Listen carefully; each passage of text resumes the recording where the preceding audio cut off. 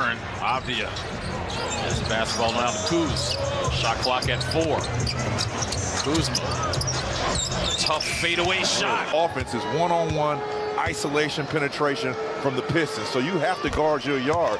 And if you cannot stay in front of your guy, you got to go sit down next to the coach. Probably a possible 2-3 zone. Rebound. Keeping his head up, keeping his dribble.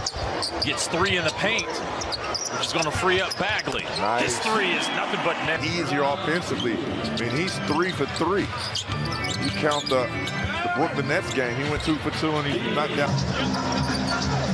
Avdia stays in. Poole is being replaced by Butler. Kuz with the body. Washington's 10th turnover. Detroit has scored 11 points off of those. Cunningham probing and small actually on Troy Brown Jr.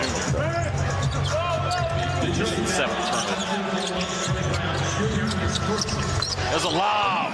And finding his teammates, the only challenge they had for him was his on-ball pressure defensively, which is something that he said he has definitely taken strides in the last few games. He's been out with the injury. It shows you the growth and the teamwork that he has and the camaraderie that they have as point guards for this team, guys.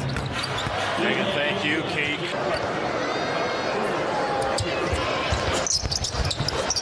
Kuzma rattled him on the cross. Kick out. Jaden Ivey all alone hits the 3. That's Kuz. Kicking it out to Denny. Denny driving baseline. Denny scores.